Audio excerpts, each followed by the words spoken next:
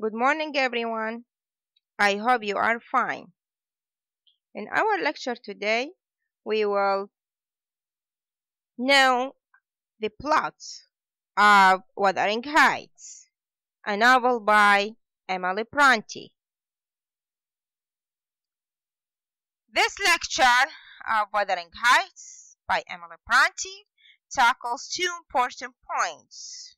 Number one, pretext plus structure, which is divided into 5 phases. The first phase is called the beginning or exposition. The second phase is called rising action, and it also includes the conflicts and complications. The third phase is called climax. Also, it is called the crisis and turning point.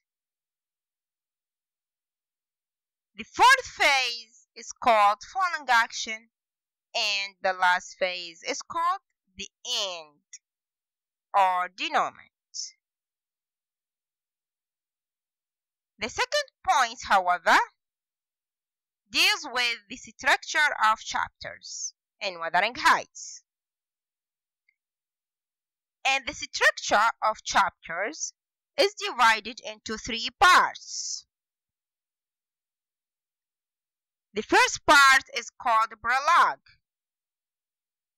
The second part includes the history of the family.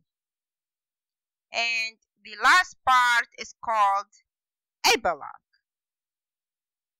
Well, at first we should know what is a plot. It is a literary term refers to the arrangement of sequence of events in any literary work. So there is beginning, development, a climax, and a conclusion. However, this is not always the same in every literary work. Also, usually there is main plot and subplots in the majority of literary works, but not in all works. On his part, Freytag divided the plots into 5 main divisions, and he called them plot structure. The first division is called exposition or the beginning. The second is called rising action, including conflict and complications. The third is called the climax, crisis, or turning point. The fourth is called the falling action, and the fifth is called the end or denouement.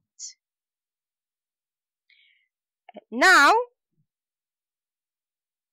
we will define each phase with an example.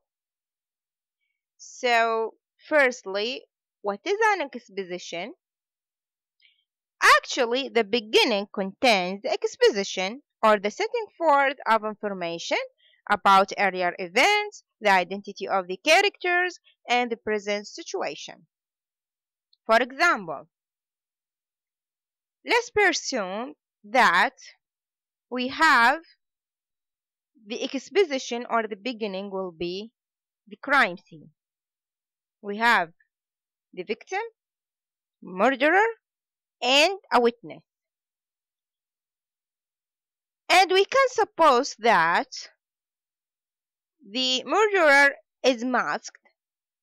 However, after having small struggle with the witness can uncover his mask and see his face. The murderer then will flee from the witness. So here we have information about earlier events. We have information about the present situation within the crime scene that let us know and guess that the play will be about this crime scene. So about investigating the identity of the murderer. Okay? Also, we have the identities of the main characters that are the murderer and the witness. And also the victim. After this exposition, the rising action includes both conflict and complications. So it is the second phase in Retag's 5-phase structure, and it refers to another aspect of the beginning, which is a point of attack, which is the moment at which the main story starts as a potential conflict is identified. So the rising action, it is another point or another aspect of the beginning. It is a continuation, okay, of the beginning. Here, the rising action will include the conflict. So what is the conflict here? The conflict will be what? The investigation. Now we have an investigator. So he wants to know the identity of the murderer, and he wants to get clues for this. One of the clues could be the witness. Let's suppose that in the crime scene, the investigation process finds that there was another person in the crime scene in addition to the victim and to the murderer. At this point, the investigator will know that there is a witness. So the conflict here is a major literary element that involves a struggle between two opposing forces, usually a protagonist and an antagonist. Without a conflict, there would be no story. The conflict is the most important part. Conflict here, we have protagonist and antagonist. The protagonist will be the investigator and the witness. The antagonist will be the murderer. Okay. Complications. The process of finding the witness in order to find the murderer will be the complications here in our story. So the middle is made up of series of complications. A complication is a new element which changes the direction of the action. It leads to the discovery of a new information. So in the complication, let's say the investigator was searching for clues. So while he is searching for clues, he finds out that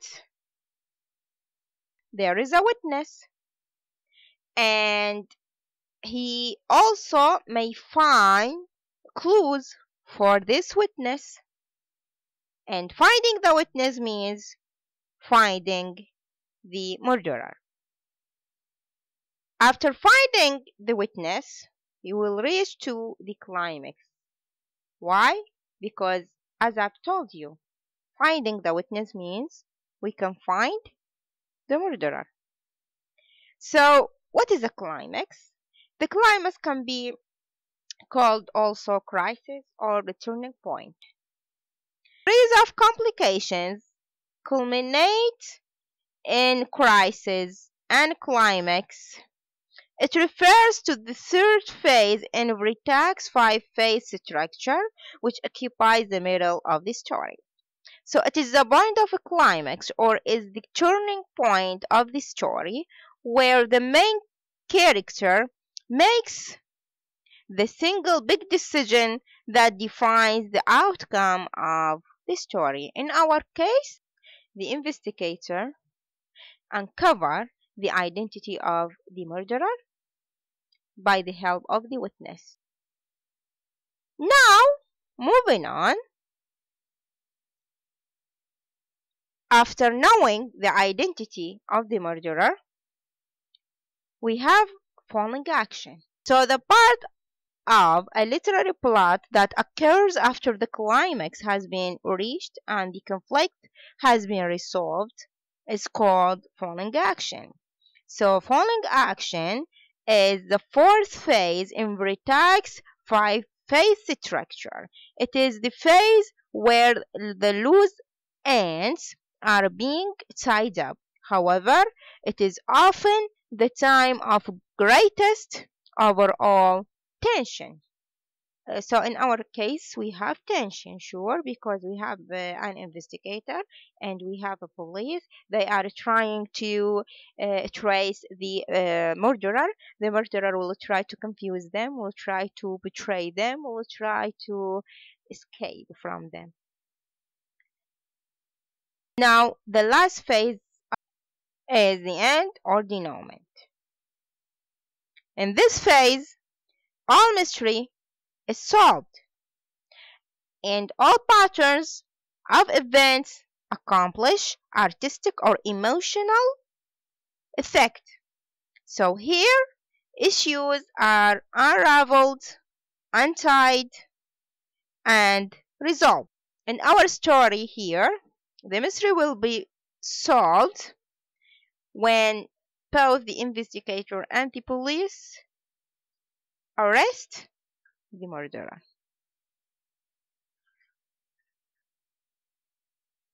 Okay, after defining the phases of plot structure with examples, now we will know about them in Wuthering Heights. So, to start with, what is the exposition in Wuthering Heights?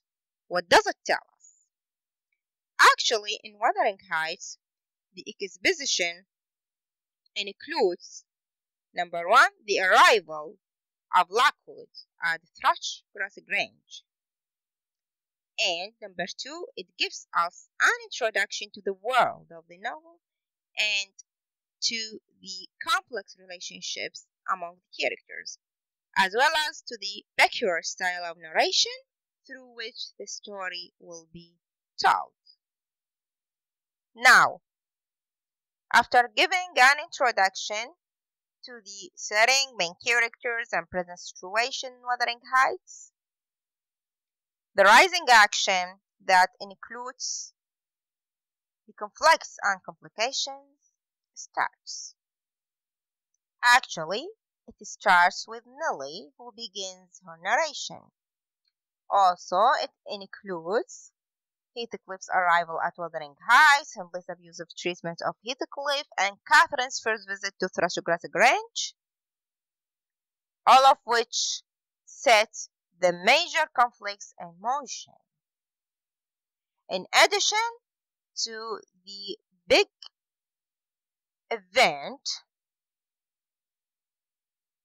in the novel, when Heathcliff hears Cathy say it would degrade her to marry him, as the conversation between Nellie and Cathy, which he secretly overhears, it drives him to run away and pursue his vengeance. So, the major conflicts and complications in Wuthering Heights are actually come from Heathcliff's great natural abilities, strength of character, and love for Catherine Earnshaw. Because all these characteristics enable him to raise himself from humble beginnings to the status of a wealthy gentleman. But his need to revenge himself for Hindley's abuse and Catherine's betrayal leads him into a twisted life of cruelty and hatred. On the other side, Catherine is torn between her love for Heathcliff and her desire to be a gentlewoman, and her decision to marry the gentle Edgar Linton drags almost all of the novel's characters into conflict with Heathcliff. So, as you see, complications and conflicts came from Heathcliff's desire to revenge because of Hindley's mistreatment and Catherine's betrayal. So the major conflicts in Wuthering Heights are all shaped around Heathcliff's desire to revenge. Moving on, as we have just said, that Heathcliff's desire to revenge puts the whole world in Wuthering Heights in a direct conflict with him. And this conflict eventually leads to the climax, that is to say, the crisis or the turning point in Wuthering Heights. So what is the climax in Wuthering Heights? The climax in Wuthering Heights is represented by Catherine's death, which is actually the culmination of the conflict between herself and Heathcliff, and removes any possibility that their conflict could be resolved positively. After Catherine's death, Heathcliff merely extends and deepens his drives toward revenge and cruelty. On the other side, Heathcliff's cruelty that has been extended because of Catherine's death shapes the following action, that is to say, the tension in Wuthering Heights. Heathcliff destroys Isabella and drives her away. He takes possession of young Linton, forces Catherine and Linton to marry. Also, he inherits Thrushgrass Grange. However, accomplishing his revenge, Heathcliff gets everything that he wanted. Thereby, the tension in the novel is solved. So we reached to the end of the novel or denouement. So in the end, Heathcliff loses interest in the whole project and dies. That is to say, his revenge does not make him happy. He dies. On the other hand, Hareton and young Catherine are to be engaged, to be married, promising an end to the cycle of revenge. By the death of Heathcliff, a happy ending is shaped at the end of the novel. So that was the plot of Wuthering Heights that traces the plot structure of Britain. Moreover, Wuthering Heights has another special structure according to chapters. So it can be divided into 3 parts. The first part is represented by prologue. It includes the chapters from 1 to 3. So what is a prologue? Actually, prologue is an opening to a story that establishes the context and gives background details, often some aerial story that ties into the main one, and other miscellaneous information. Actually, a prologue is nothing but an exposition or the beginning in Britagh's five-phase structure of the plot. The second part is represented by the history of the family and includes the chapters from 4 to 31. It is the huge part of the story. It includes the rising action, the climax, and the falling action according to Britagh's five-phase plot structure. The last part is called epilogue, and it includes the chapters from 32 to 34. So what is an epilogue? An epilogue is a piece of writing at the end of a work of literature, usually used to bring closure to the work. So it is nothing but the end or denouement in Britagh's five-phase plot structure. That was the end of our lecture today. For further reading, you can refer to these resources. Next lecture, I will start with the summary and analysis of the first chapter in Wuthering Heights. Thank you very much for your time and good luck.